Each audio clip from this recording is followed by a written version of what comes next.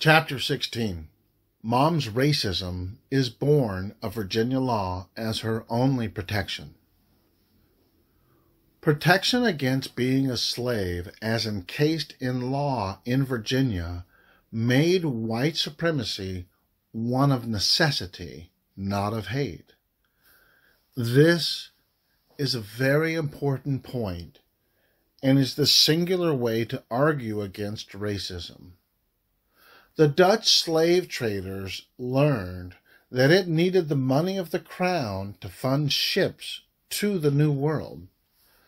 The people had to support these ventures or no funds. It was public relations, and they had a printing press. The ads in England to entice patriots to go to America were brash, racist, and worked for centuries. The ship logs from the period show every passenger landing in Virginia from 1606 on. The clear message is the early passengers were free people, mostly. Many marked as gentlemen, some carpenters, and one surgeon. The logs changed as time went on in Virginia, and the passengers were more and more servants and then slaves. Commerce changed to feed power to a few at the expense of men. Mom's law made the production of slaves a construct. It also institutionalized racism and gave rise to Mom spouting white supremacy. Yes, the first black legal slave in America was owned by a black man. But the golden rule was in place in business, law, and religion. Without the free black man at the beginning of America, it would not have survived. Without the black man as slave, America would not have survived. Note, if the black man was not enslaved, the creativity available would not have been quashed, and America would have had hip-hop so much sooner. Really, we would have a very different pop cultural history if blacks were free and remained free. Our history of foundation is greed. The Virginia Company of London is the driver, and booze probably did the rest. Chapter 17. Johnson and Parker play a game of cards. Still, Amy and Anthony Johnson knew what it took to survive and thrive in colonial Virginia. They had to always be nice to the white man and to show that Tony was the man. This was right before the Johnsons moved to Maryland. The feeling in town is one of hate, bewilderment, and the praise for better days. Fights broke out among townfolk more often, and now more bad shit was happening to non-whites. Tony Johnson was a big man, so that contributed to his success and survival. Robert conveyed to Tony after several rounds of drinks that George was in love with Amy. It was like a bomb dropped. Years of holding back took the back seat, and Tony let Colonel Robert Parker have it. Not physical. Tony knew better. This time he would take all of Robert's money in poker. His usual of letting him win a little was no longer acceptable. Tony was a professional and said, "Oh yeah, Amy is beautiful," and continued to shuffle the cards. The tone of the room changed, and Robert sensed the game of his life was at hand. Chapter 18. The ending. It was a wonder that John Casor never really visited the history books. Today, to see the johncasor.com available, and Casor not being in the Microsoft Dictionary, this tells me much. This story is not told because a black man owned the first legal slave in America. The shame of this allowed every community to basically ignore this important man and his story. But John Casor's ghost told a very different love story. When Johnson took his wife, he soon learned she came from John Casor's village. After he arrived in 1648, she was of Ndongo, which you may have figured out by now is the Garden of Eden, and that the greed of commerce is what slayed the peace. Not the apple or the snake, just plain greed.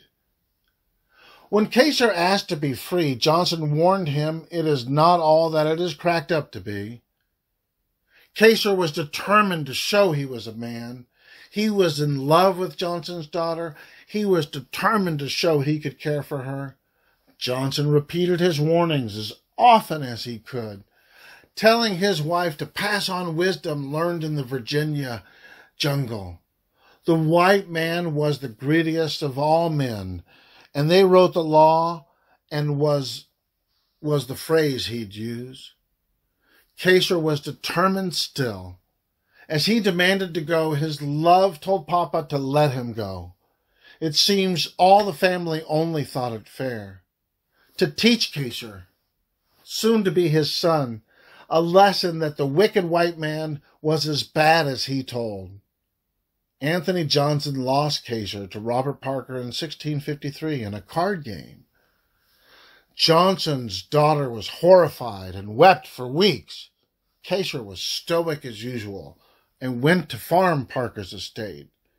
It was a year of hell, and he would note to his sweetie any chance he got. It told of a dark part of hell and one he must leave. The old blacks knew that being owned in a group is much better than being owned by anyone.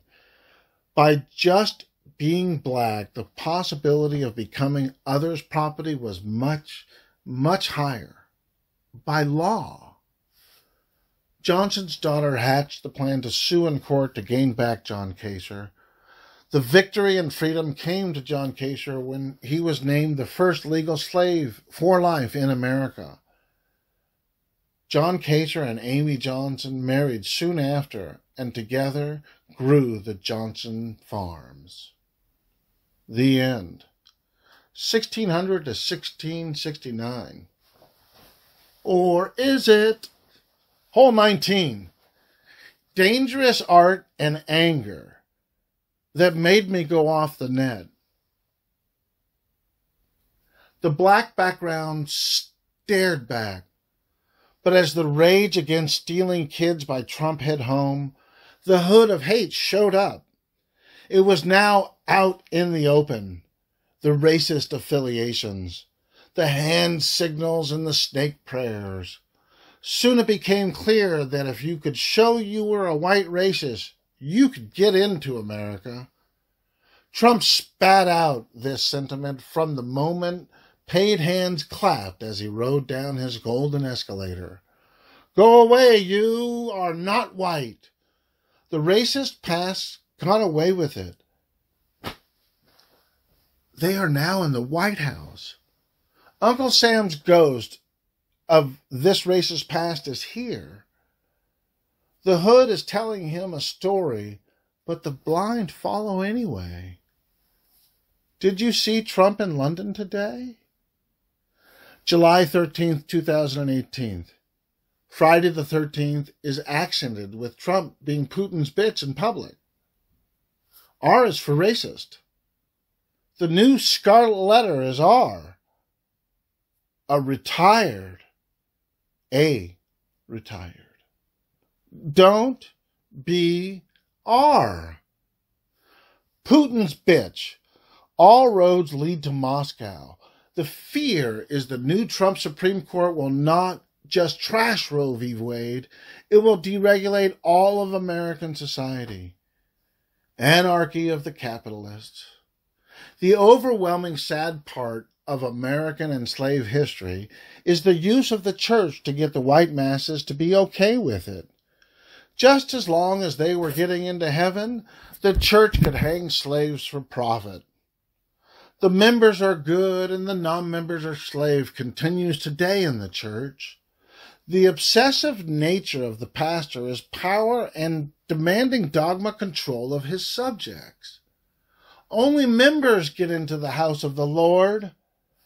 The preachers pervert the word to then make gold the path to get in, really adding rocket fuel to the slave trade and its acceptance, adoption, promotion, and profiteering of the church by enslaving non-members. You want to be saved? Stop sending frauds your money. There, you saved. It makes me cry to see the modern Republican Party to be taken over by racists so overtly. R equals R. I cry. Really? Lock him up. He cannot pardon himself. And this is Sarah Sanders? The gay whale. Gay in time was happy. So until that was pointed out, what were you thinking? Get off Fox News. You once were found. Now you are Fox. Every speech now spews hate from Trump. Migrants are taking away our culture. The culture of hate. Don't be an empty voter. The real harmed ones are the children, as the inept Trump administration demonstrated hate to its base. The more savage they can be, the more numb America becomes. The erosion started fast with alternative facts. Then the Muslim ban was announced loud and clear, both in the rear of the campaign and the signings as president. The cancel of all things Obama sure seems like it is just because he is black. Really? TPP? And you pull out? What a putz. Paris to save the planet and launch a new technology race that will save us. Nope. Cancel that too. Tell Canada it's a national security risk and piss on their soil. Stealing kids broke my heart. I had to leave Facebook as the racists stood tall and proud sharing their Obama is a monkey memes. God-awful stuff. The real POWMIA? Mom did not like me saying the truth because the outsider got hurt. Soon Uncle Bob Clapp was spewing and I replied with R equals R. Mom, I'm glad I quit Facebook. I, however, had a red face. I drew more really bad art and studied my history. The white man ate our humanity with Latin and law, helped by the churchmen. I need you to look past door number 1. Don't take the easy path. Pocahontas and John Rolfe at a costume party? Look past number 1. Let humanity free. Give freedom. Our country needs surgery. Impeach. The truth is Trump has blue lips. They're not brown from kissing up. Blue lips sink ships. You must bear witness. Look at the kids. Stop Trump. Love is broken in America. Where is your love of family, kids, and the pursuit of happiness? Oh, Mike Huckabee, learn that running for president allowed spread of hate. Put your hood back on. CS13, Huckabee's Church of the Hood. Here's your R. Wear it proud. Chapter 20. Starting the 1700s in hiding. The boiling lake of Guadalupe carried with it stories of how the mutineers were executed, boiled alive after a brutal hike. Lest we forget, the church is the known responsible party for starting the sugar slave complex, a sweet tooth for hell's angels. Really, you should check your faith in this Christianity thing. The abuse of this church is gross and has not a place in nature. 18th of June, 1452, Pope Nicholas V issues Dum Diveris, a bull authorizing the Portuguese to reduce any non-Christians to the status of slaves. See the website.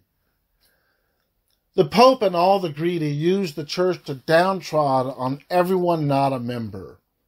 It's the same sickness today, perverting God's words or his messenger as it being okay to make slaves of others. The faithful carried their Latin with them to the New World, the form of Latin approved by the church to use the Word of God to engage in slavery. Not just a customer of slavers, but an actual slaver empire. The sugar slave complex, when ground down, is not sweet. The Pope should return all slave gains. The difference in passage for John Casor and Anthony Johnson was astounding compared to the 1700s. The creep of MBA profit at all cost and any means set the ships of the 1700s to be sailing coffins. The destruction of America before their very eyes was heartbreaking for Tony and John. By Tony's death in 1670, Virginia was no longer a welcome place for the black man. Tony's heart would have gone cold at the slave trade from the 1700s to 1867. It was easy to write about John Casor and Ndongo. What follows will be the most disgusting things I will read. I know my trepidation will control my keyboard. But, really, Mom's Law is so horrid. It is vital for the reader to see the impact of the church and its taint on the soul of America. We must defeat the leftover of Mom's Law. Of the belly comes ownership is derived from hell. Again, we look at the monarchy aided by church doctrine that made the slave trade a national occupation. The same people that regularly profited from human misery brought it to America early. When the monopoly of the monarch-backed Royal African Company was broken by statute, the slave trade exploded.